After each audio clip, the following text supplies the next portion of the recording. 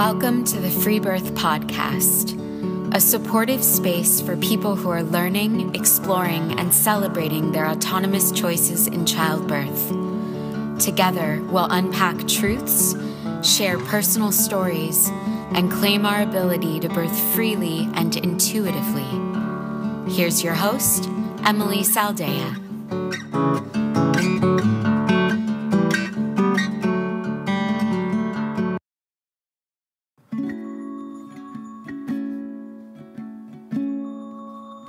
There are many ways to interact with Freebirth Society. These include our incredible offering, The Complete Guide to Freebirth, which is the most comprehensive online course available on how to give birth in your power. We also have a beautiful Freebirth meditation program called the Sovereign Birth Meditation Series, designed to help you release your fears and actualize your dream birth. Our latest course is called Through the Veil, a profoundly personal, radical pregnancy companion program by Yolanda Norris Clark that offers the opportunity to travel with Yolanda as she moves through the last trimester of her most recent pregnancy and invites you into her birth room to witness the birth of her 8th child. And if you're looking for a deeper connection and the opportunity for sisterhood in community with radical, like-minded women, the Freebirth Society private membership is for you, and you can apply on our website to become a member. We also offer personalized one-on-one transformational coaching with a focus on learning the tools to move out of victim consciousness and towards self-responsibility. Skills that translate to freedom, not only in the context of birth and mothering, but in every area of life. And finally, we are offering all of you, our amazing listeners, the free gift of Yolanda's 20-minute birth affirmations audio recording, a gorgeous, soothing meditation that every pregnant mother should have. So just head on over to our website at freebirthsociety.com, sign up, and Yolanda's affirmations will be sent directly to your inbox.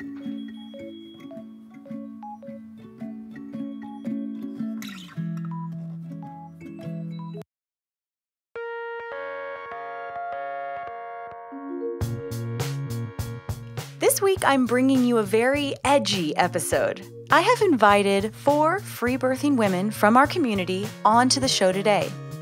What begins as a public response to a recent podcast episode from Indie Birth that upset us and many women far and wide transforms into an epically powerful and insightful roundtable discussion on the free birth community at large, how to reclaim and recreate community amongst radical women, and a poignant perspective from 2 women of color as to why trauma-informed free birth is indeed extremely valid.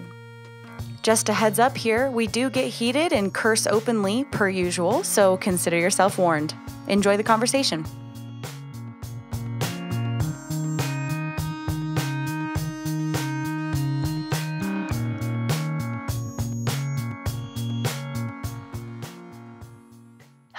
Should we start with a deep breath? Okay, we are here today to attempt to do something pretty vulnerable and really quite powerful. And I'm even noticing as I start this that I have flutters in my stomach.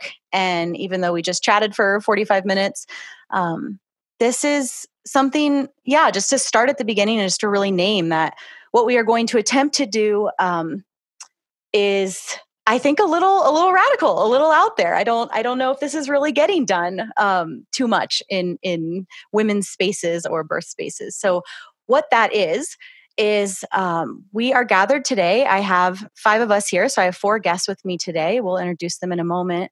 And our intention with this episode is to respond to a different podcast and a different podcast episode that came out last week, which was titled The Honest Truth About a Free Birth. Oh shit, was that what it was called? The Honest Truth of Free Birth. And it was done by Maren Green of Indie Birth. And I'll just say right at the top of this that it upset a lot of women. It upset a lot of women in our community. And it really upset me. I'm still upset about it. And we are going to try to do our best today from our highest integrity to respond with our thoughts and our feelings to some specific aspects of this episode, while at the same time not attacking the creator of this content at all. I have nothing personally against Marin. I actually have a great deal of respect for her. And I actually really want to take this moment here to credit that Indie Birth and Marin Green specifically was my inspiration for starting this very podcast, which is why this is so touchy and why this whole thing is so like viscerally just icky and painful.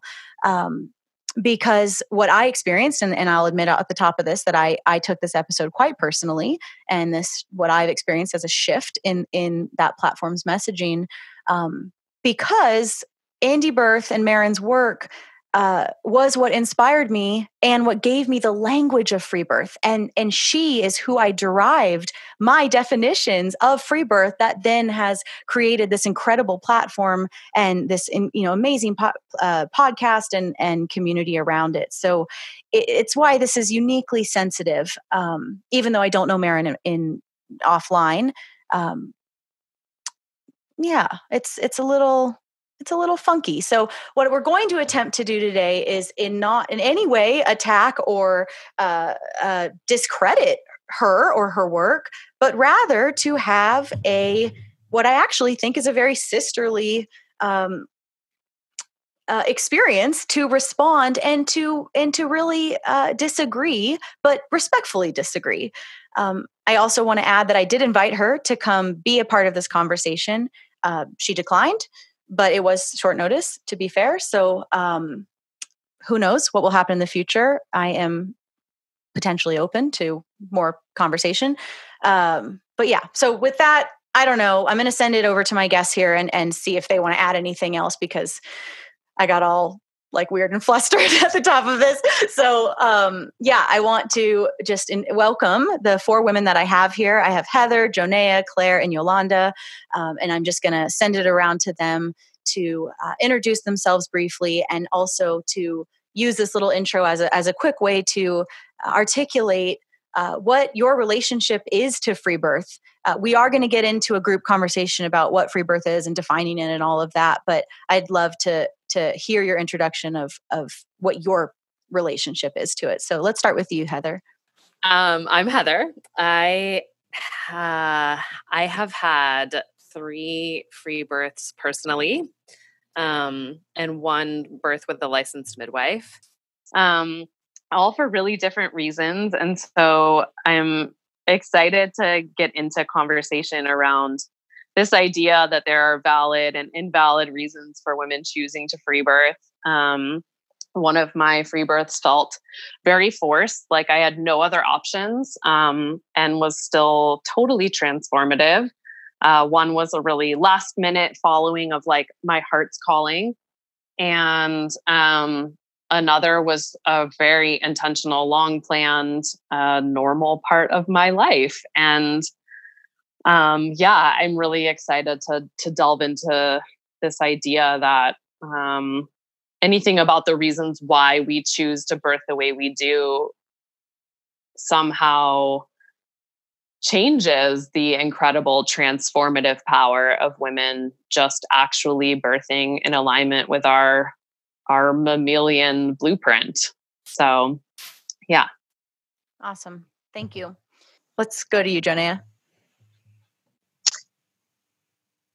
So I'm Jo, and I have had 1 free birth, my 3rd baby.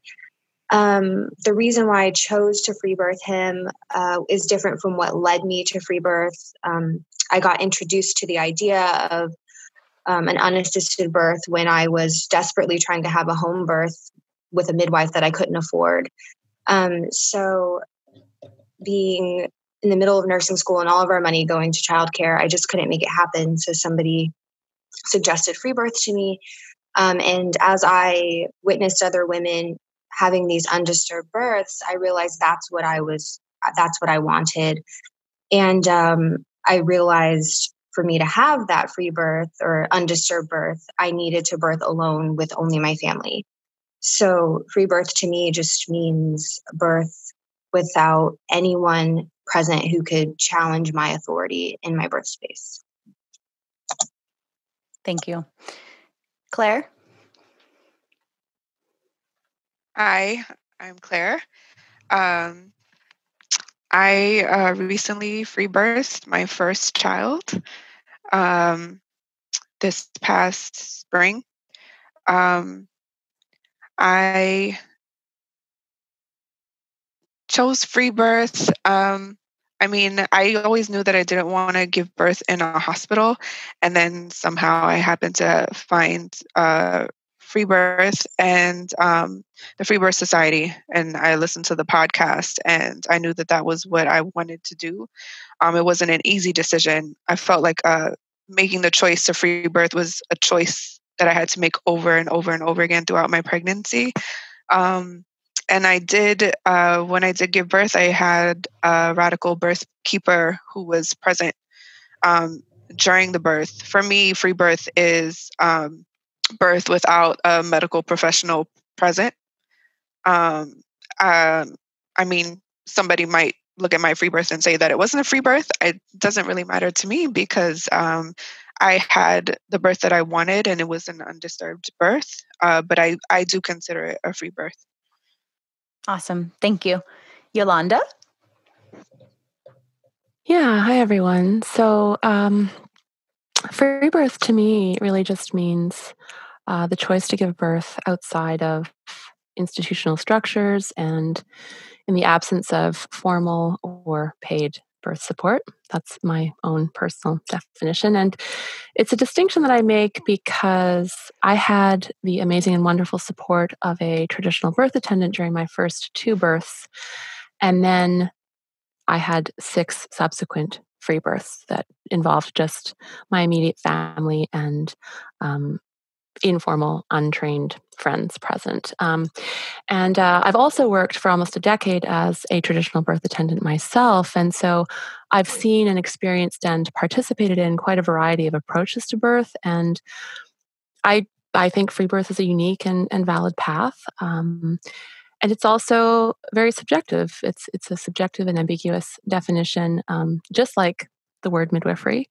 And I think that that's okay. And I think it's really wonderful and interesting that free birth has attracted so many women who share similar values as well as a variety of experiences. Awesome. Thank you. Okay. So those are the women that we have here, some of whom have been on the podcast before and shared their stories. So you can go check those out. And all right, let's get started. So I hope this is clear. It's just going to be an informal conversation with the 5 of us. I guess I should mention, obviously you guys all know who I am, but I wanted to add that for anyone who maybe hasn't heard my birth story, which is on the first season, that, I claim that I had a free birth. And maybe some people disagree with that. I certainly have seen people try to discredit what I'm doing because, if you've heard the episode and if you haven't, I'll let you know, at hour 48, I chose to go into the hospital and I asked for a vaginal exam. I had made up a story that perhaps my cervix was swollen, and I got an exam and they affirmed they confirmed that it wasn't. And I chose to go home and went home and had my baby. I was witnessed by my husband and to my sister and my friend. Both the women had been to births before.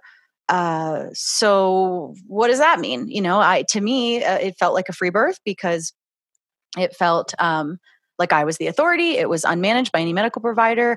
And yes, I did choose to use the system at a time when I was actually in transition, and I learned a lot, and I love my birth story. And, I very, very willingly and vulnerably put it out as an episode, and have been completely transparent about it because, so many people I have seen try to reduce our message and this movement and these choices as some sort of adolescent rebellion, and that we're anti, everything, and that we're anti-doctor and anti-hospital. I am in no way anti anything. I am for women making their own goddamn choices. And that is what this whole thing is about. That is what this podcast is about. And it's why I only have free birth stories on, because I'm trying to carve out a space, or not trying, I'm doing it.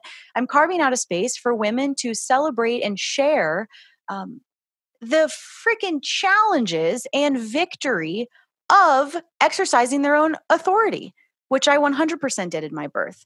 Would I have gone to the hospital if Yolanda was with me? No, probably not. I probably wouldn't have. And that's part of the nuance, and the interesting element of this conversation that I absolutely want to get into as a response to Marin's episode, which we'll get to in a minute. So anyway, I just wanted to add that little tidbit there. And I love that even in these introductions, Claire had a radical birth keeper with her that I assume she paid, and says she has a free birth. Yolanda, by definition, would say that that's not a free birth, because it was paid. I went to the hospital and came home. I love it that already right here we are all kind of carrying our own definition of something that is so deeply personal and so individual and subjective. And I love that. And it gets to be that. So I just want to say that at the top. Okay. So with that, let's get into this and see where this goes. I'd love to pass it over to Yolanda here to give us a little description of this concept of the straw man fallacy, as that is one of our big judgments about this episode. Yeah, so I think what we're kind of speaking to in general about this particular episode is that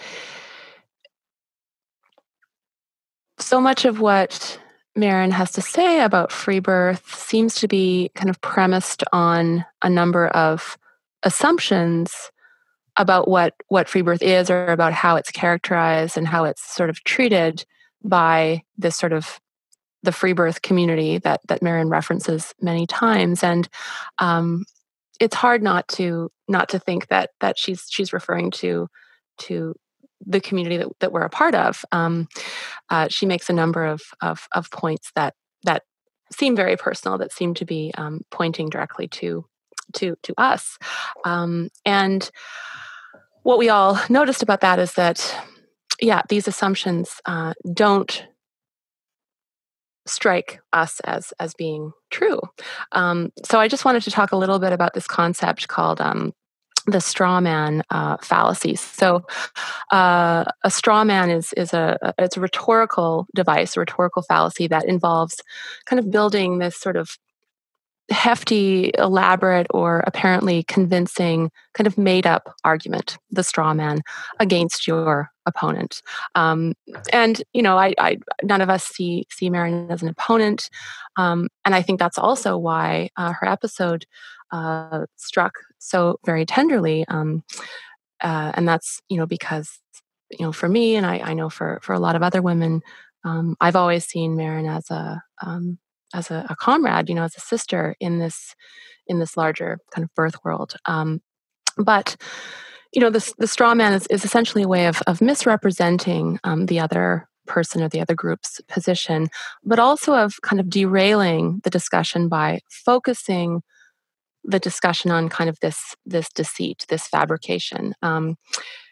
So focusing on something that your opponent never actually said or never actually claimed, so that the energy of the debate or this discussion is kind of centered on this pretense of who or what you've made your the other person or the other party out to be, rather than on the actual merits or detriments of their position. So it's kind of a very disingenuous move, and it's, I think, often designed to discredit the other person or the other party right out of the gate. And that it struck me that that's sort of what Marin's podcast was doing, in a sense, because she talks about a lot of ideas and notions and positions that I've never come across in the free birth community, and yeah, so maybe Thank you. Yeah. Right. For example, saying that the movement is very patriarchal, that it's become so male, which I have no idea what that means, that it's rigid, that it's black or white, that it's anti, that nobody is, nobody's talking about the risks, that everything's going to always happen great. I mean, just stuff that I've never encountered. Particularly the conversation around, the labeling and the blindly following the movement, that women are just after the label, not the experience, which is really quite contradictory to anything I've ever witnessed. Yeah, I mean, the idea that the free birth movement, whatever that is, if she's referring to our community in particular, or free birth as a larger social movement, I'm not sure. But the idea that free birth, the free birth community is very patriarchal and very male is just, it's such a strange reversal. And actually, the term the patriarchal reversal is an idea that feminist Mary Daly wrote about and talked about. And that's when someone flips the script in order to frame an oppressed group or a marginal group as the oppressor. So free birth is such a tiny, tiny, tiny subset of the birth community.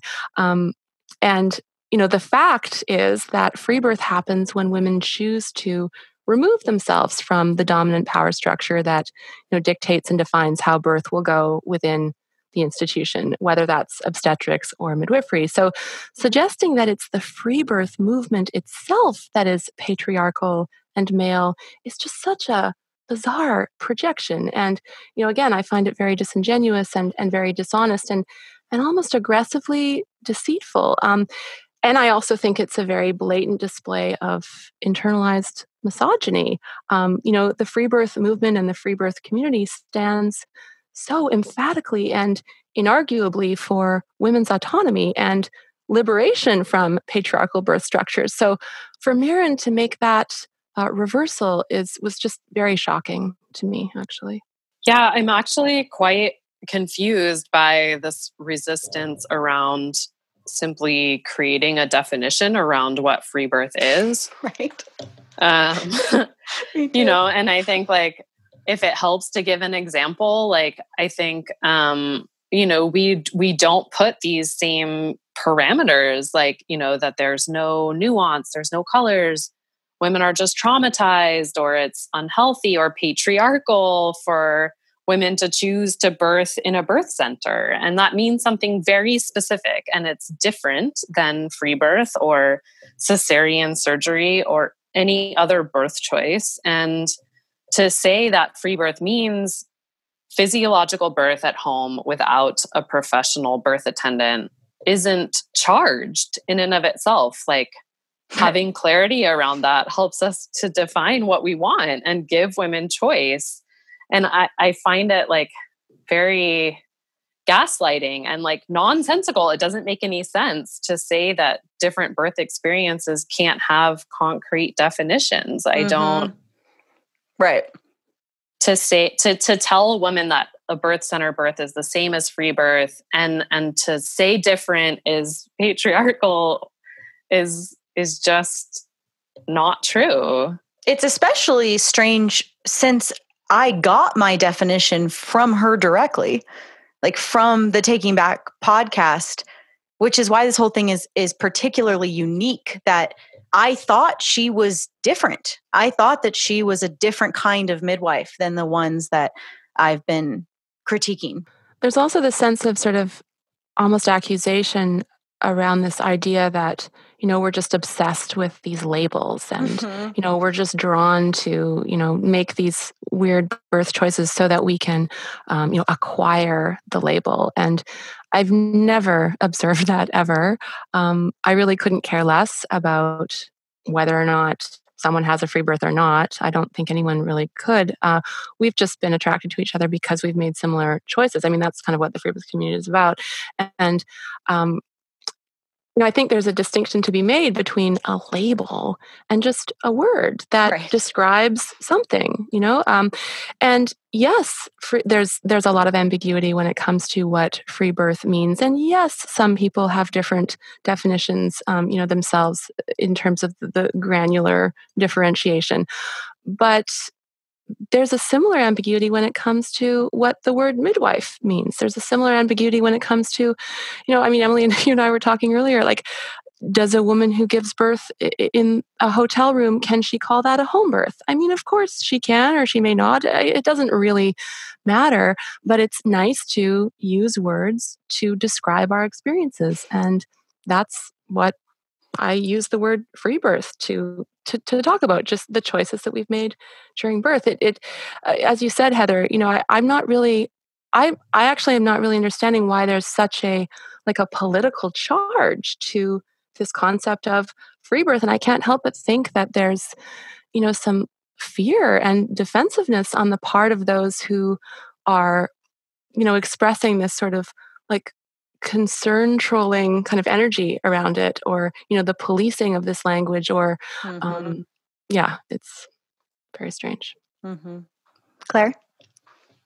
No, I wanted to say something about I guess some of the so there's the whole thing about defining what free birth is, and also talking about free birth as a movement. And I was wondering, I'm like, well, is this a movement, or is it more of a subculture? Just because, as a movement, I started to try to look up definitions, and some people might say a movement is, if you have like some type of political agenda where you're trying to change certain laws. I don't think that we're trying to change any laws. So I'm not really sure if movement is the appropriate word, but, and looking at it as a subculture, and just kind of observing, just the way that different people might define free birth. It's not like because there is no like one authority who says this is free birth, the end. It's like it's a movement. It's created from the women who are involved, which is why there is no just one concrete definition of what free birth. And the definition of free birth is really like really secondary, or maybe even beyond that. What is important is that women are making, they're birthing autonomously, that they're making choices about how they're treated and their bodies are treated and their babies are treated, and the pregnancy and birth and postpartum. That's the whole point. Right, obviously. And that for many women, that free birth, that is what they found to be the way to achieve that the best. I mean, that was what kind of blew my mind about the episode was, well, many things did, but that there was no real acknowledgement of this blindingly obvious element, that women, not all women, some women just choose free birth because they don't want anyone else but their family there. And that's great and valid. And I would say that more than that, in my experience, more often, women are dealing with what they have available, right? And most women, unfortunately, today do not have an accessible, wise woman that is so familiar with birth and is such a safe and respectful, servant to a woman's process that she can be called on, and brought into this space. Like that is not available to almost everybody. And that's so great that it was available for Marin, as she lets us know in her episode. That is so beautiful. And what an example, for us to work towards. That's so beautiful. And obviously we know that they're training independent midwives. That's so great. And for the vast majority of women, truly authentic midwives are not available to them. And so free birth is an incredible, powerful alternative option. And it's just so weird that never even got like brought together, seen as like either or. It's all a part of the same like tree, I mean, I don't know the right analogy. Like it's all a part of the same cycle to have. And many women, like Yolanda's such a good example, was lucky enough to find an incredible traditional birth attendant, and then didn't need her, after her 2 births, or maybe needs the wrong word, but chose to go on and have family births. And what a beautiful evolution of that. Sister Morningstar talks about that so beautifully as well, of, women that she attends with their first or their second, by their third, she doesn't get called anymore. That's so beautiful. It's all a part of the same garden that we're all trying to grow from. Yeah, that's absolutely true, Emily. And I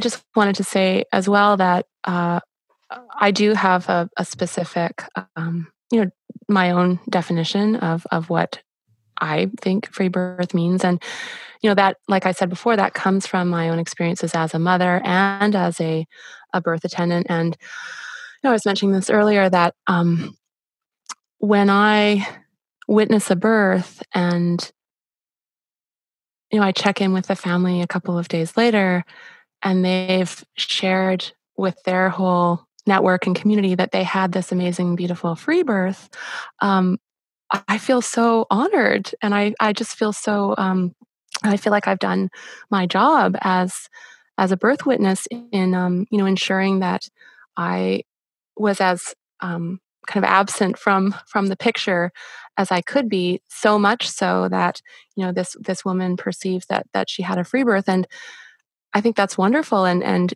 she owns that completely. And I probably wouldn't describe her birth myself as a free birth, but it's not my business, how another woman sees her birth experience.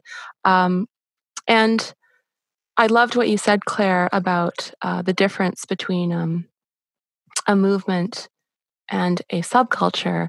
And I've never thought of that before. And I think it's just so, so important. I love that you brought that up. And I realized when you were speaking that I actually experienced free birth or birth in general in both ways. So yes, I feel like free birth is primarily a subculture and not a movement as you've described it. But I'm also involved in birth myself as kind of an activist. So I feel like I kind of occupy both of those spaces. So there's just such a multiplicity of ways to engage with birth, and free birth is the same. And I just, I think one of the things in the podcast that we're discussing that really struck me was just this sort of repeated assessment of the free birth community as rigid and black and white and no nuance, and that just could not be further from the truth. So I was so curious as I was listening to Marin's podcast as to where she got this from. Like, where did this idea come from that free birth is so rigid and black and white? Because that's definitely not ever been my experience. And, I think we're all kind of attesting to that here. Jonea, what are you thinking? I was really struck by the whole trend statement. But also, I guess, kind of not surprised. I feel like there have been a couple of things that Indie Birth has put out recently that have been a real disservice to women of color, or maybe just like a disregard for minority and underprivileged women. First, by having, a white male OB on their podcast, and he shared some disturbing beliefs about birth, and then having that same OB go on to teach in their midwifery school. I actually found that to be frightening. The last thing that Black women need are white male OBs in their birth space, whether that's physically present or just present in the indoctrination of the midwives who are then going to go out and serve our community. Mm-hmm. But to speak to this most recent podcast, there were a few statements that were made that I found particularly alarming. Black women are dying. We're 3 times more likely to die during childbirth than our white sisters. And this is not genetic. This is the result of systemic racism. And if you're a woman of color, these statistics apply to you, and that is terrifying. So there is some fear there. We're not just being abused and traumatized, we're being killed. We're losing our lives, our babies, our mothers and sisters and aunts. And to tell these women that are witnessing this abuse or being traumatized by this system that choose free birth, that they're making like an unhealthy decision based off of the trauma they've endured or witnessed, is absurd. It's the exact opposite of unhealthy.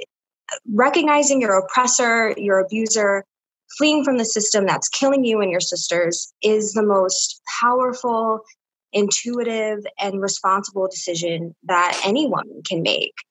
And to go on and make these overgeneralized statements or assumptions that these women could possibly be subscribing to some dogma or trying to have a trendy birth is not only highly offensive, it's dripping with privilege. Trying to survive birth has nothing to do with chasing the new thing with the shiny paper. I'm just mind blown that anyone could say these things. I think it's reckless to make these statements with this type of platform, with this following, when you're a birth keeper. And I mean, these aren't new statistics. This is very well known. Any birth worker that I've ever talked to, this is in their consciousness, this increased mortality rate for women of color. So I don't understand how someone can make these statements and not consider this entire demographic of women. But even so, I mean, if they're birthing in fear and alone, or they're witnessed and fearless, I mean, it's still objectively healthier and safer for this demographic of women to choose free birth. And it has, absolutely nothing to do with trying to have a trendy birth or a title or a label. It's just simply trying to survive. Yeah. Thank you so much. I really appreciate that share. And yeah, I mean, that was part of what she said, was trauma wasn't a good enough reason for free birth. But yes, it is. It's like this, like the smartest. I mean, it makes so much sense. And so many women choose free birth because they've seen what the system had, or they've heard stories, or they've witnessed, or they understand the disparities in the system, all of this. And then they make, like you said, an intelligent, safe decision to do it in a different way. It's Right. such a valid choice. Totally. And I mean, I do know and believe that women are choosing to free birth out of fear, but the women that I know, the women that we're in community with, work through those fears, go on to have powerful, life-changing, paradigm-shifting births, are fully capable and willing to take responsibility for those births. And I just don't understand how anyone working in the birth world wouldn't see that, would assume that these fears that are being, these decisions that are being made from fear, that fear is not then being conquered. I wanted to add that because Joe mentioned some statistics, and in New York City, where I was living when I gave birth, women of color, I think Black women are 12% more likely to die. Like, the statistic is even worse. And I lived in the Bronx, which is like one of the worst places for women of color to give birth. And it's primarily women of color that live in that borough. So yeah, it's something very real. And I mean, I am a woman of color. I don't look it necessarily, but that's still something. I'm Puerto Rican, and I guess I'm white passing. But it's still something that I took into account when I would go, whenever I would go into the hospital. It's just like, how am I going to be treated? Yeah, it's a very, very real thing. Yeah, I want to throw a quote in here to what we're talking about. Something that she shared on the episode was, can we be honest about our own trauma and our own fears, and again, recalibrate what is right for you, rather than blindly following a movement because it absolves you of having to work out your fears? Whew. Yeah, Joe and Clara, thank you so much for sharing all of that so beautifully and powerfully.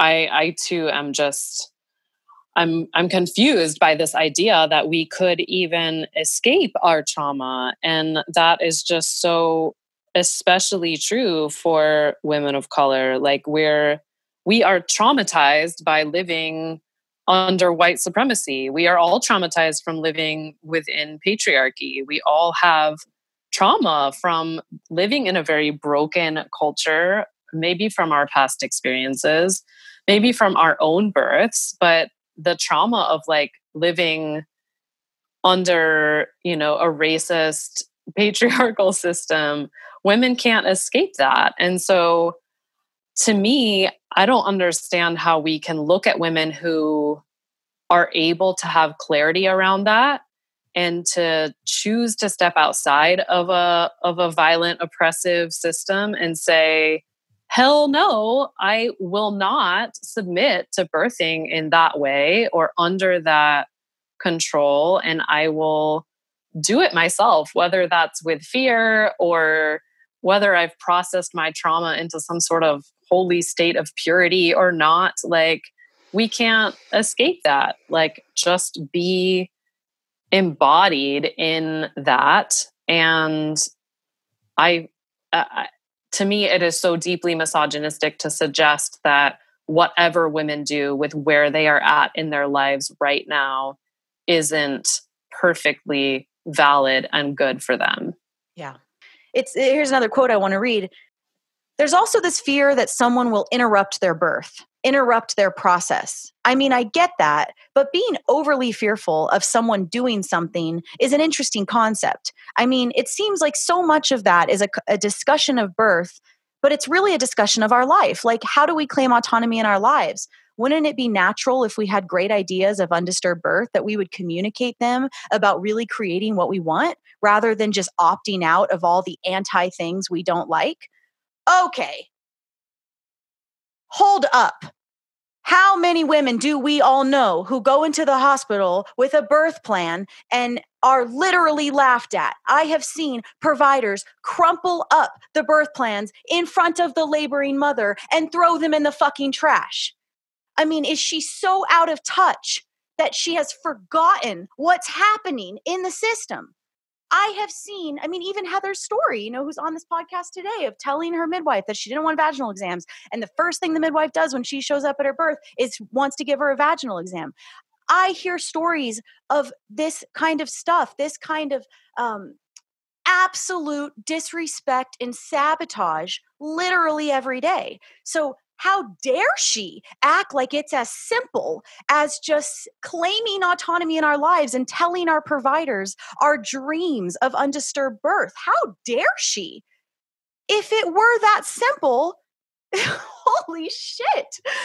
I mean, we wouldn't be having this conversation. It is so fucking offensive that to frame it like if we could just tell our providers we wanted an undisturbed birth, that's what would happen, that we just have to take responsibility for communicating. I mean, that just speaks volumes of how out of touch she is. Overly fearful? What is overly? I am definitely fearful, and I am a white privileged woman who knows the system pretty darn well. And I'm definitely fearful. Oh my God. Because I know what happens. I've seen hundreds of births in this system. It terrifies me. Truly. I don't say that lightly. It terrifies me what I have witnessed, the abuse and the rape and the just absolute violence that I have witnessed again and again and again will haunt me the rest of my life. I'm absolutely fearful. And I also birthed in power, as everyone on this podcast did, as so many women do in our community. You know, it's so beautiful to be afraid of something and choose a different path, right? Like, I didn't make my choice to free birth in fear. My choice to birth at home actually, in a way, had nothing to do with the system. It felt just totally normal.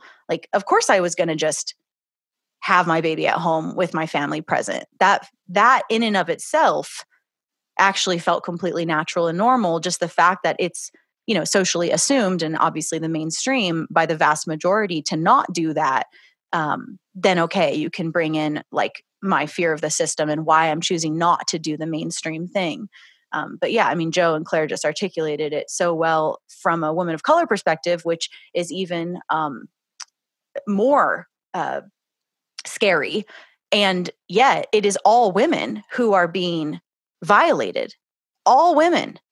And that doesn't mean that, okay, if you had a hospital birth and you don't feel violated, that's, oh my God, that's so wonderful. And fuck yeah. I wish that I heard it more often. I'm sure somebody will hear this and feels like they weren't violated in their birth at the hospital. And that is so great. And I wish that was the norm, and it's not.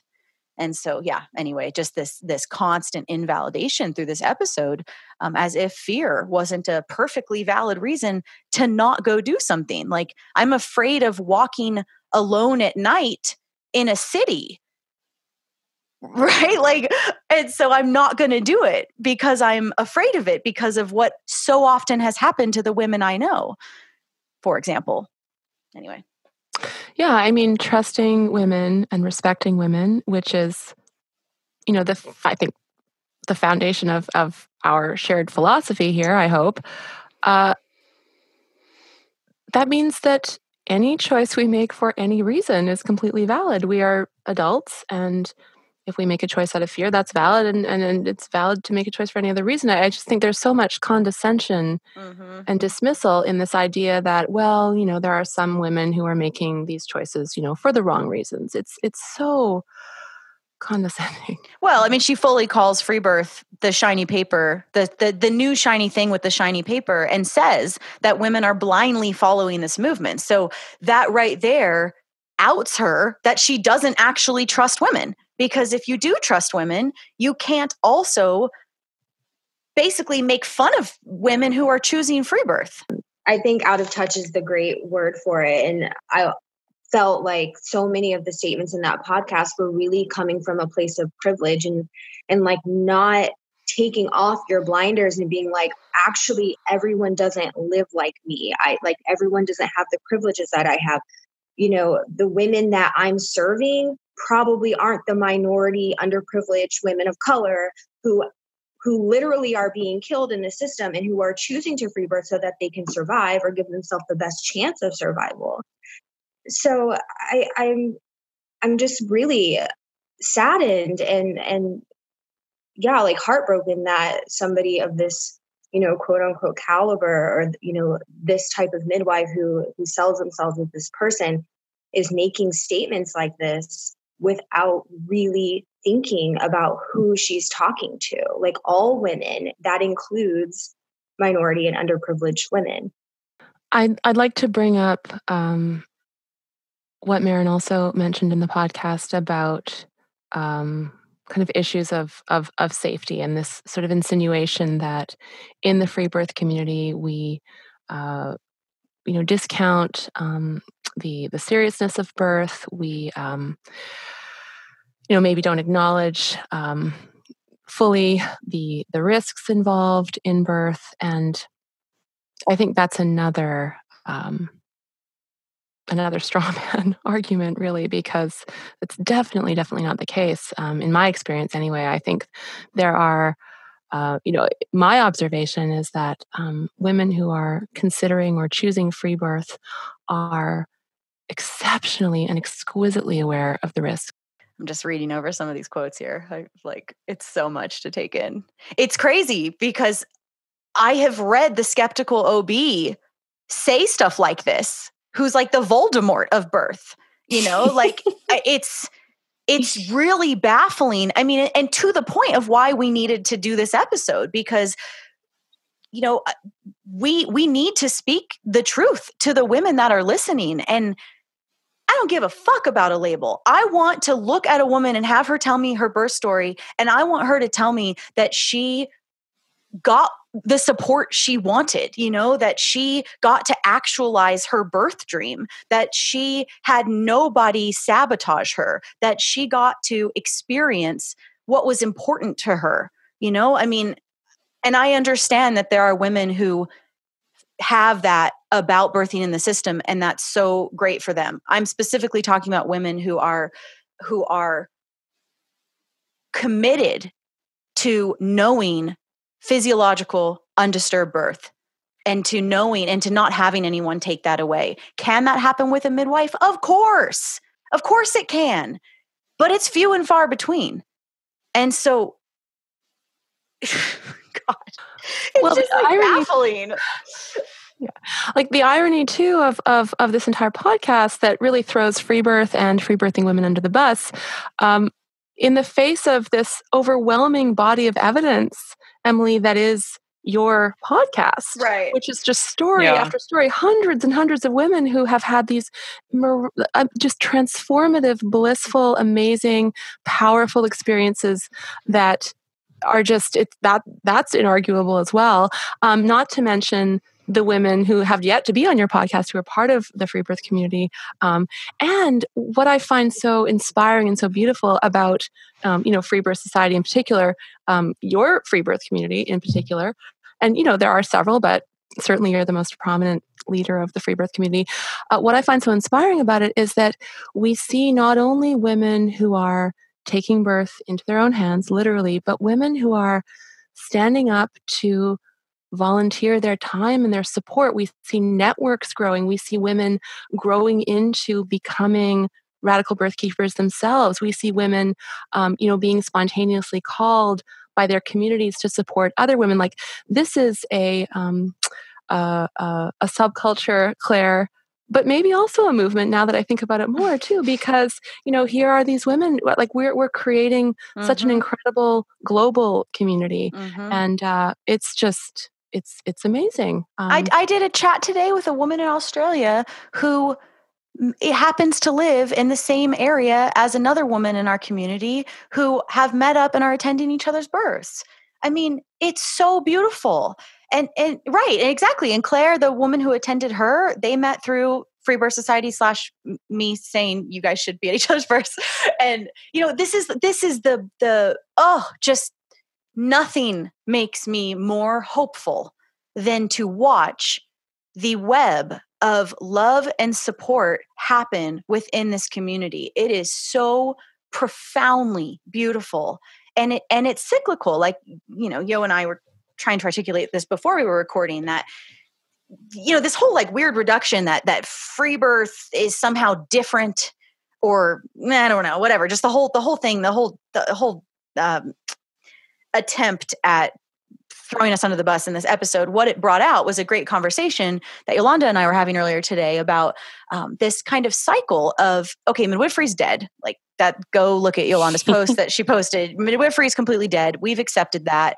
And so now what? And so all of us, for our own reasons and our own paths, have found free birth. Okay. And then you found Free Birth Society. Okay. And then we found each other.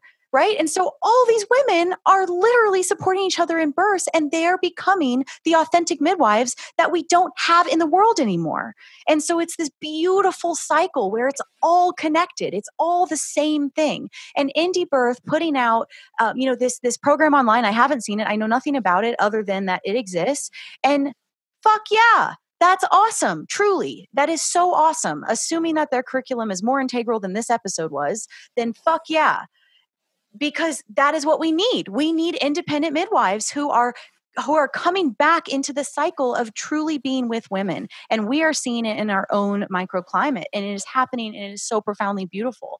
And so it is in no way like, oh, there's free birth over here and it's a club, and if you don't free birth, you're not allowed to be a part of it, and you need the label. I mean, that is so just bizarre and such a gross interpretation or misrepresentation of the absolute sheer profound power and beauty of women claiming their lives and claiming their births and finding community within that, which is what Free Birth Society is. Yeah, exactly.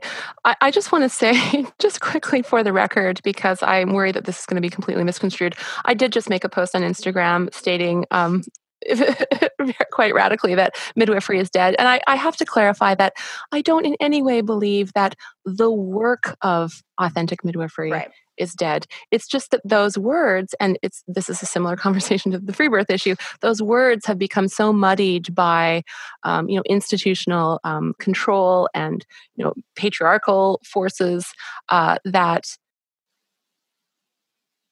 it no longer means, the term midwife no longer means a woman called by her community to step forth and to serve her sisters in birth. And that, to me, is what midwifery should mean. But it really doesn't anymore. It has become a term that signals someone who has been trained, by doctors in a hospital setting, in a clinical environment, to approach birth from a highly medicalized perspective. And it's a drastic bait and switch, because there are still some women who hear the word midwife and think that it's going to be this sort of holistic experience, although more and more people are now associating the word midwife with the nursing profession. So that's what I mean when I say midwifery is dead. It's not that authentic service among women it's still there. We just have to use different terms. And so, the cycle continues, and here we are. We don't have to use different terms, but using the term that's been co-opted by our governments is actually dangerous. Exactly. It's actually illegal for women called to serve other women in a grassroots fashion. It's illegal for them to call themselves midwives. And so, that's another aspect of Marin's project that I think is very interesting and tricky to navigate, because, like you said, Emily, I really care about Marin. I've considered her a friend and a sister for a long time, and I really deeply respect the work that she does. I've always respected her as a birth worker profoundly, and I think it's interesting, though, that she is offering this school, this educational experience to train midwives, but that all across North America, in fact, it's not legal for women to call themselves that. So I guess my overall point here is just that there is a lot of confusion entirely all over the world of birth, free birth, midwifery. There's so much confusion, so much ambiguity. And I think that, we do well to give each other some grace and just to not be jerks about it. Yeah, that was one thing that really struck me listening to the episode too. To borrow a phrase that you use a lot, Emily, I just kept thinking that it was really reflective of this like scarcity mindset where we almost need to convince women that, they need midwives. And I just don't believe that we do. There are always going to be women who want women to sit with them at birth. So instead of trying to convince women that they need that, we can be those women. Let's become those women. Let's support one another in creating those women in our communities. And to be honest, a big part of that will be dismantling this idea of quote unquote professionalized midwifery and recognizing that woman to provide. I loved that so much that Marin talked about in the podcast, of this idea of a witness. And I have felt that so deeply in my own births, and especially in my postpartum times, like this deep desire to have women around me who get it and who can, just create this circle of reverence around my work as a birthing woman and a new mother. I think we all really want that. And that doesn't have to be a midwife who knows how to use a Doppler and carries Pitocin, or even has ever been to a birth. That can look like so many different iterations of just wise women being sisterly to one another. And I think we have to trust that there's space for all of us, Totally. Yeah. I felt like during the episode, something else that struck me was how she continued to bring up her 10 years of experience and how women go to her and ask, I want to have a free birth. How can I know all the things? And she says, well, you can't know all the things, and then calls women arrogant, and then immediately says that's so male. I mean, calling women arrogant for wanting to sit at your feet and learn what they can do for themselves. the conversation was so like not coherent. And I was really confused at what the motivation or the reason for saying some of these things were, if they weren't something deeply personal that was just kind of being vented and ranted. And again, like, you can't do that. You can, but think about your audience and who you're speaking to. You can't be so reckless with saying these things. It was a Freebirth podcast. I found it. It's called Taking Back Birth. The whole first beginning episodes, when I listened to it, was all about doing your own prenatal care and like demystifying all the systemic bullshit of birth and taking it into your own hands. So then to also say that you don't have 10 years of experience and it's arrogant to think you can learn all the things is completely contradictory to everything that I have witnessed her stand for. So it's super just disheartening. The core is that most women don't need 10 years of midwifery experience to birth. And so if that's who you want to be, is the expert and the authority, the hero, then be that and trust that the women who actually need that will find you.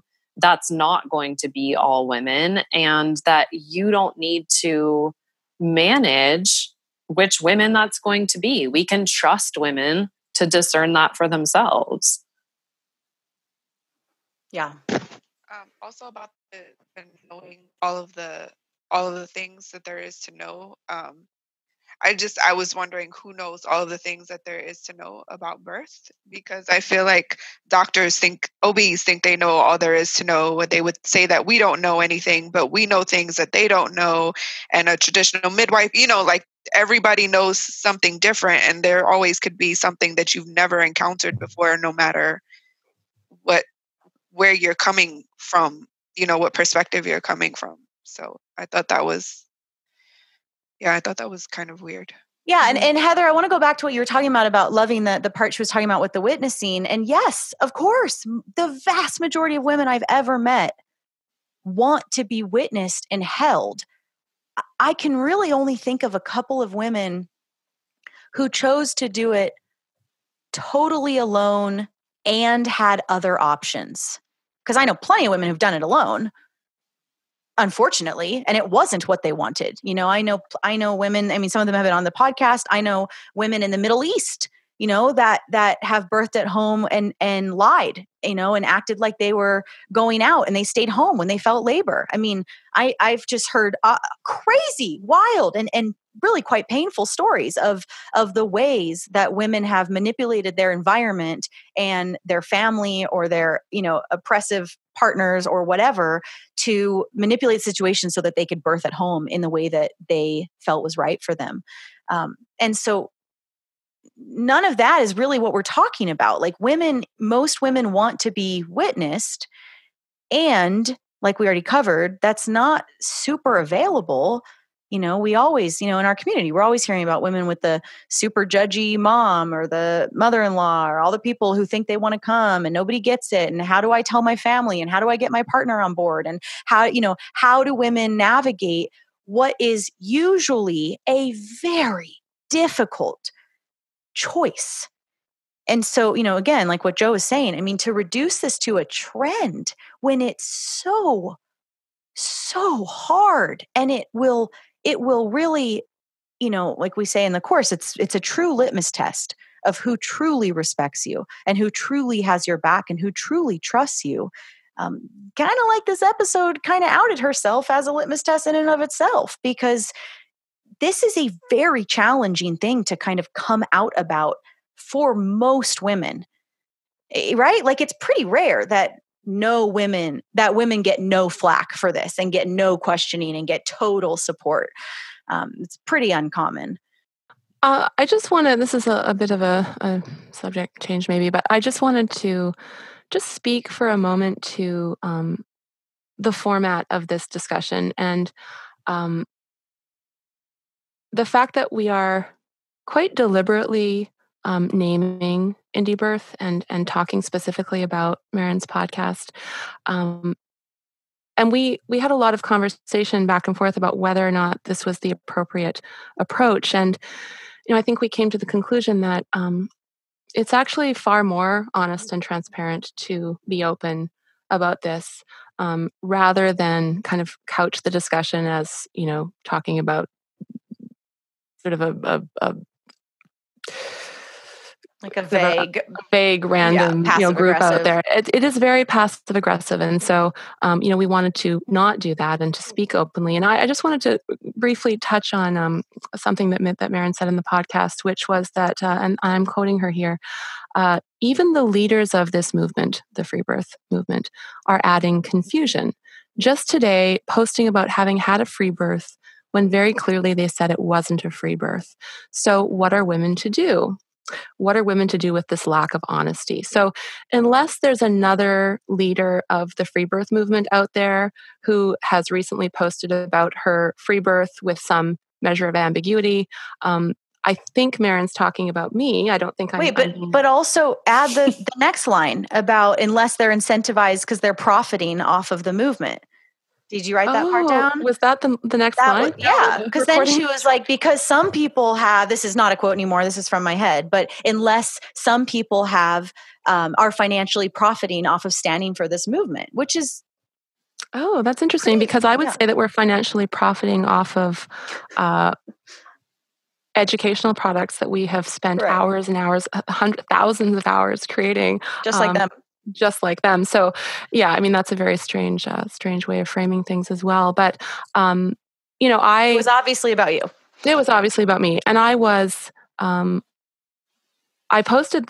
made those posts precisely because I wanted to talk about the ambiguities when it comes to free birth. And I wanted to discuss the fact that while no, I did not have a midwife or a doula or a birth attendant present at my most recent birth, I nonetheless felt that, some of the friends who were there ended up, despite having no experience in birth, acting more as birth attendants than simply as, friends witnessing or holding space. So, again, it seems very aggressive, actually, to be calling me out on, in terms of the way that I was framing my birth, especially because I was doing so in an attempt to be open and transparent and honest and to spark a conversation about all of these, variabilities and kind of ephemeral aspects of the experience. Yeah.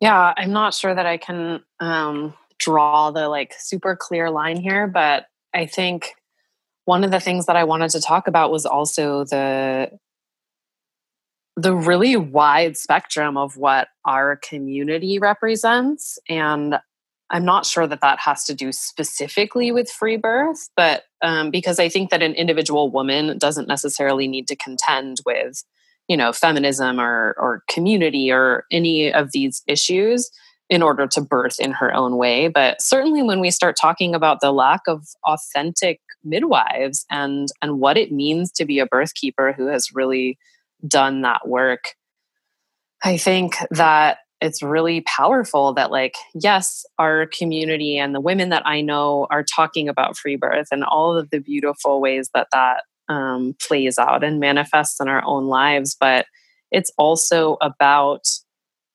feminism. It doesn't exist in a vacuum. We're all working on what it means to be in community with other women. And that's attending one another's births or nursing each other's babies or just being willing to have very difficult, confronting conversations with one another, so that we are not acting out in this horizontal hostility, that we're having conversation, we're being open and authentic and grappling with what it means to be in sisterhood. And without that, free birth doesn't matter and nothing matters, because if women aren't working together in this kind of bigger picture, we're missing the point, Yeah, I mean, for me, I think one of the, just overall in general, it was hurtful to hear this podcast because,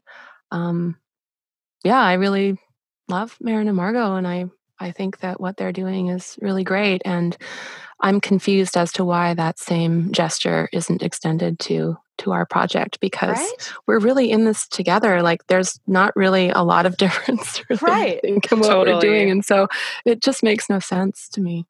Totally. Except, and like, not to just play on the same words and, blanket statements, but I mean, it's patriarchy, right? Like, we're conditioned to see one another as like being in fundamental competition and like needing to control, and like, please, like, can we stop doing that? It's definitely what it felt like.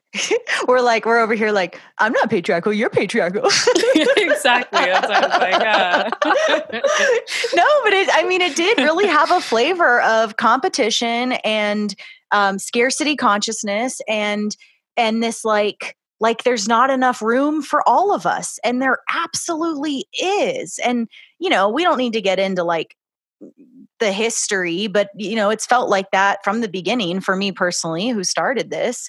I've never gotten like a nod of support, and it's sad. It's really a sad thing. And for me, it really weakens their message. It really takes away, if the whole platform is trust women and women-owned birth and sisterhood and all this stuff, and then a sister company comes along who's actually not really quite yet in direct competition. I guess with our Radical Birth Keeper program, you could see it that way. But I don't, I see it as this, there's so few platforms of this information. Like, let's get more of them out there. Let's get more, like the Freebirth sisters on Instagram. Go follow them if you're not yet. There's the Midwitch, Anita in Australia. There's so many women who are getting inspired about this and putting their content out and hopefully selling their, knowledge through whatever coaching and courses. And we need more of that. We have to.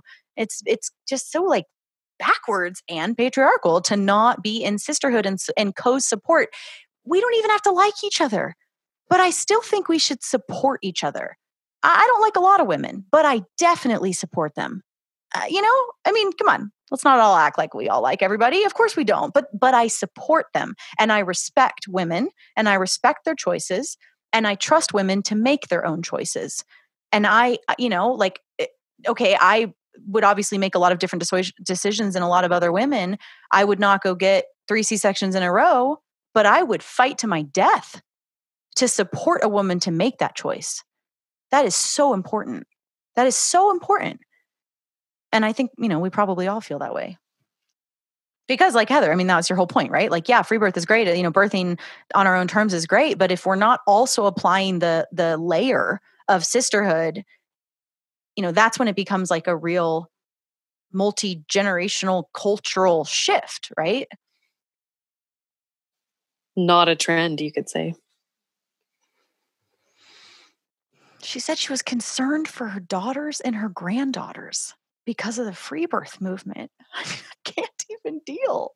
That's so bizarre. It's like when women are being maimed and tortured and raped and abused constantly in every hospitals day. And birth centers, and unfortunately, mistreated by regulated midwives. Marin's concerned for her daughters when it comes to the free birth movement? Okay. Okay, here's another quote.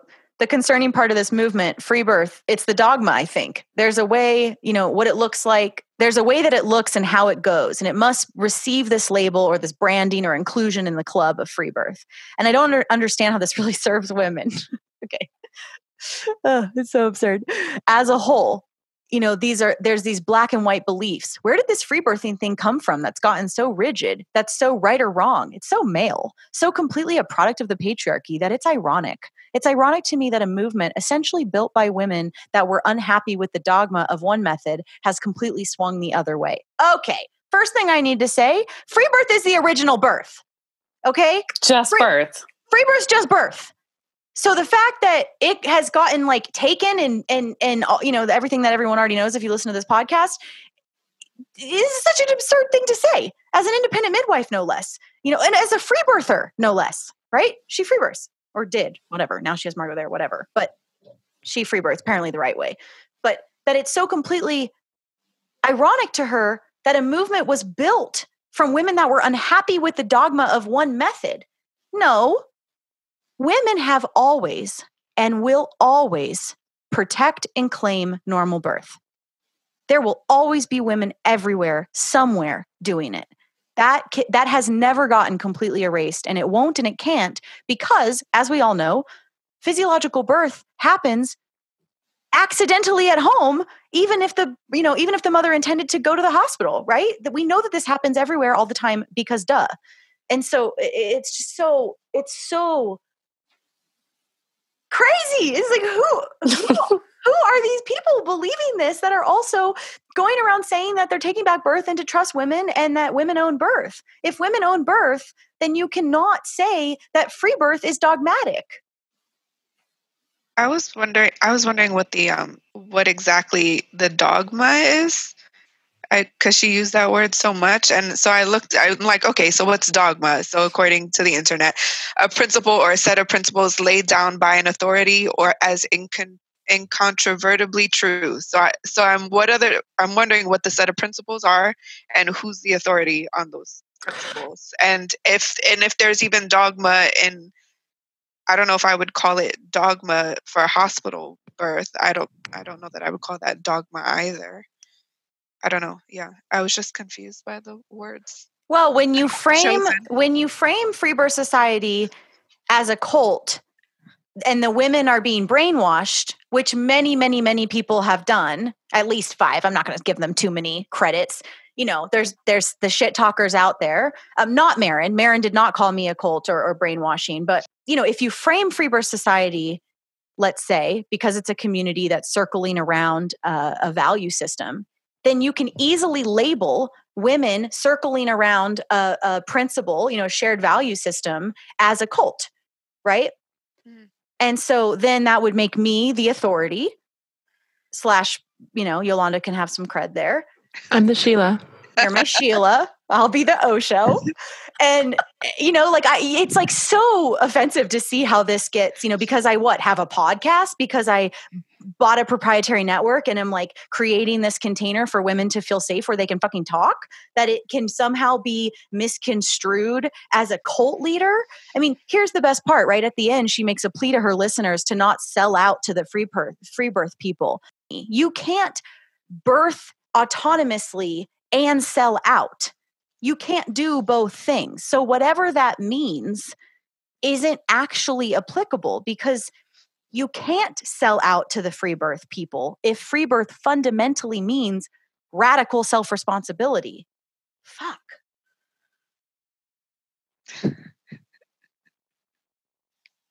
Mic drop. And again, she never said outright that I was a cult leader or brainwashed, blah, blah, blah. But plenty of people have, and, all those nasty articles that came out. And it's like a fun way to make fun of me. But please do not give me that much power. My God, I don't want it. That's insane. And right, Claire, who's the authority? If you're going to call this dogma, then that implies that there's an authority. And then that authority would obviously be me, which I don't want that. I'm not speaking for that. That's not, being a leader of a community doesn't give that doesn't equal, that everyone is like following my dogma. I mean, it's just such a shitty way to misrepresent this beautiful thing. Like, most communities have leaders, right? I mean, it's like somebody had to build it, right? And it's obviously more than just me now. And it's just, of course, probably she's going to say I'm taking this way too personal, but I am taking this personal. I mean, it's also like, that's totally related to the quote that you just gave, right? Where like this idea that free birth is this, that she's offering it as this reduction of like the wide diversity of women who choose to birth on their own terms for whatever reason, like, is so misogynistic to suggest that women are doing that simply to follow a fad or a trend or or Facebook or literally anything, like, or her, it's like women are, first of all, like you said, it's just free birth is just birth. Like it just completely erases that this is just normal, beautiful, ecstatic, primal, raw, messy birth. That is our birthright to choose and protect and actualize. It is already ours. It is every single woman on this planet with reproductive abilities. It is her birthright to make this choice should it be good for her or true for her. It's not this like club over here that you have to do shit to be a part of. And it's not new. And women choosing it is not reactionary. It's like basic humanity. It's basic humanity. I don't get any like street cred for like having a free birth. I mean, I don't even really like to tell people. I feel like like my mother loves telling people, and I'm just like, Ma, like which is really, it's cute. It's nice that she's so proud of me. But yeah, because I don't know how other people will take it, or if they'll take it as a judgment on themselves. It's not the shiny new thing, because it's not something that's easy to just, well, at least for me, it's not just easy to share with people, because, I wonder how it's going to be perceived, even though that's really like not my responsibility. But that's exactly why we need a community around it. That's part of what makes our space so special, that women are posting their naked photos of catching their babies and they can scream it from the rooftops in our space. That's so special. I mean, my God, I so fiercely love and will protect that, because it's, like you said, it's not something we can really do. A woman in our group just the other day tried to do it on Facebook and got annihilated. Her birth. She's a couple days postpartum, and she shared that she free birthed and got annihilated and questioned and criticized and fear-mongered. And that we created a space where that won't happen. Yeah, it was the only place that I felt that I could post a picture and say, I did that shit, like I was like, I did that, and everybody, I didn't have to worry about who was going to perceive it or take it the wrong way. Everybody, we could all celebrate that another woman was able to have the birth that she, this beautiful, powerful birth. Exactly. Yeah, and how fucking beautiful. And not everyone in our space has free birthed. I mean, there are women in the group that have had C-sections and are done having children. And how beautiful that they feel called to be in this community. How special and how important. There's women in the group who don't want kids. There's elders. There's all sorts of women coming at this from all different angles. And that's why, the shared values is bigger than free birth. It is feminism. It is autonomy. It is exercising our birthright and our self-authority. And it is in creating spaces of integrity, which is almost impossible online. And we did it. So how dare anyone call it a cult? Yeah, that's so true. I mean, she didn't just offend you as this leader, in our community, who built this community where we can all circle and support each other and witness each other.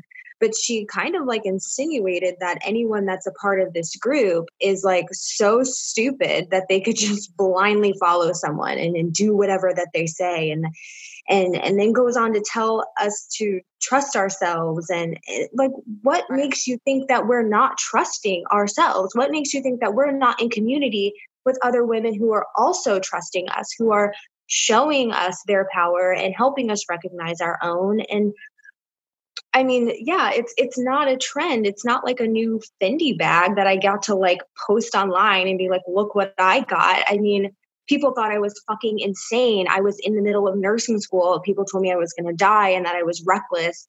And, my husband didn't support me, and it took months to get him on board. Like, this was not easy. I did not choose this because I wanted to be applauded.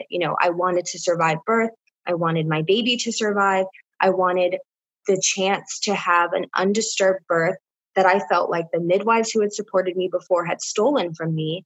And to give myself the best chance at that undisturbed birth meant I needed to be at home with only my immediate family present. And I'm not rigid in that. I have 3 kids now. My next birth, I may want to call in a friend to come and support me while my husband supports our kids, or support my kids while my husband supports me.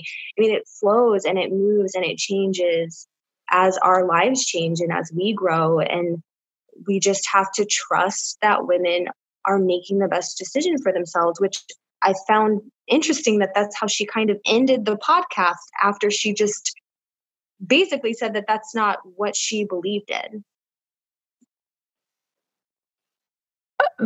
I don't know if I was misreading this, possibly, but it struck me that there might have been kind of a subtle denigration of just the overall idea of birth education being a valid form of preparation for free birth, and that was such an interesting aspect of her discussion as well, because of course, Emily, you and I have created this online course, The Complete Guide to Free Birth, and it just, I think that what occurred to me when Maren was speaking is that she just obviously it just isn't familiar with the community that you've created or the educational offering that we made together, because it's emphasized throughout our online course that this isn't the totality of learning, and that there absolutely are risks, and that engaging with the medical system, if you feel called to, is absolutely appropriate and an important thing to do. And at the same time, I really stand by that course and the material in it as being incredibly comprehensive and an excellent immersion in the kind of fundamentals of the physiology of birth and so much more as well. So I don't know. It just felt, it felt hurtful it seemed as though maybe she was pointing to the educational offering that we created. Plus, she used to sell a free birth course. So right, but she's matured beyond that. Right. Yeah. Okay. Any final thoughts to wrap up? I mean, maybe this connects to that a little bit, and this idea that women don't really understand, or this podcast really seemed to reveal that maybe Maren doesn't understand what is happening in the free birth community, whatever that is. I think points again to just how incredibly powerful this podcast offering is, because I love all the wisdom that you share, Emily, but fundamentally this podcast is other women speaking their stories. And I mean, how many 100 more women are here in this space telling their story? Like, you can't face that and not see that this is an incredibly diverse, powerful community of women who, for all of the 100 different reasons that women chose to birth in this way, all came out incredibly transformed in their feminism, their motherhood, the way that they engage their community. It's life changing, and it's not movement, not movement, whatever. These are just women's stories. This is women's lives. Yeah, exactly. Well, okay, let me say, Maren, if you have listened to this, Yolanda and I would love to offer you our Complete Guide to Free Birth course for free as a gift. If you're interested, and to Margot too. So let us know, and we'd be happy to gift you that so that you can get familiar with our material.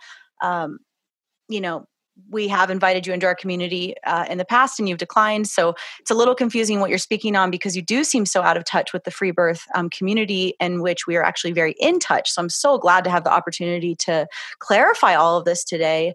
Well, I so appreciate all of your voices and willingness to jump into this and just kind of see where it went. Yeah, I think it was good. I think it was, I think that, this is a hard conversation to have. I think we were all super uncomfortable about it.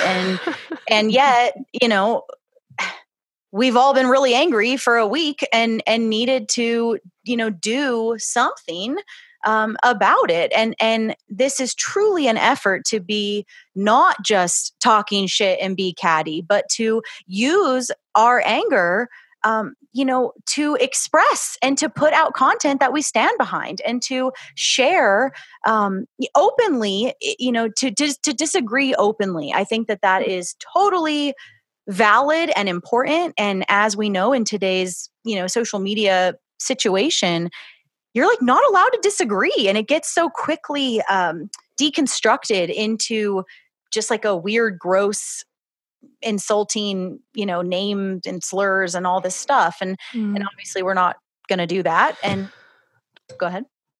Sorry. Yeah, I didn't mean to interrupt you, but I actually think that passive aggression is a fundamental aspect of horizontal aggression. And I think it's important, especially as women, to speak openly about the messages and the material that other women are putting out in the world. And I think it's important to do that with transparency rather than kind of subtly signaling to each other in these kinds of passive aggressive ways, which to me feels much more in keeping with that whole notion of horizontal hostility. So I it is very uncomfortable to have this conversation. Yeah. So I'm glad that we were able to do this with a sense of openness. And yeah, I mean, we have to be a part of like what we want to see, and we have to be the sisters that we want to have. And, we talk about this a lot in our community, but like sisterhood often means getting checked. I have big sisters. I've had big sisters since I was a teenager. Like I got checked all the fucking time. I still get checked. That is a part of being in authentic relationship. And so now with these public platforms and being kind of sister companies, but then also having this like huge fundamental, apparently, disagreement, from their recent content in the past year. I do think that it's hard as females in patriarchy to, come out very transparently and even angry and to disagree. And, it's so funky, we're like not allowed. There's not really any space for that. So obviously anyone who listens to my podcast knows I get angry all the time. And so I'm happy to use a space that I've already like carved out where anger is super, super allowed. That it's healthy, that it's a healthy way to be in conversation and it feels productive. And actually, I in a weird way, I actually feel very grateful to Marin's podcast. Because it showed some true colors I had suspected, but I didn't really know. And so I'm always happy to get clarity there. But also because it did inspire a lot of energy movement in both myself and many, many women in our community. And it inspired an incredible conversation in our membership. That so many just such intelligent women, unpacking their feelings about this and sharing their perspectives. And so, I guess part of getting triggered is, like she says in one of her things is about doing our own work. And I did feel very triggered. We all did about this. And it manifested itself into some really beautiful conversations and inspired me to be in even more integrity with my message and with the content I put out and in my community. So, totally. Yeah. So thank you, Marin. Mm-hmm. Well, thank you all so much for joining me today and for being willing to do this kind of vulnerable attempt at something kind of new for all of us. I really value each of you so much and what you had to say and what you brought to this conversation and what you all bring to our community at large. So thank you all so much for being here today. And I hope this message gets heard and received as we intended.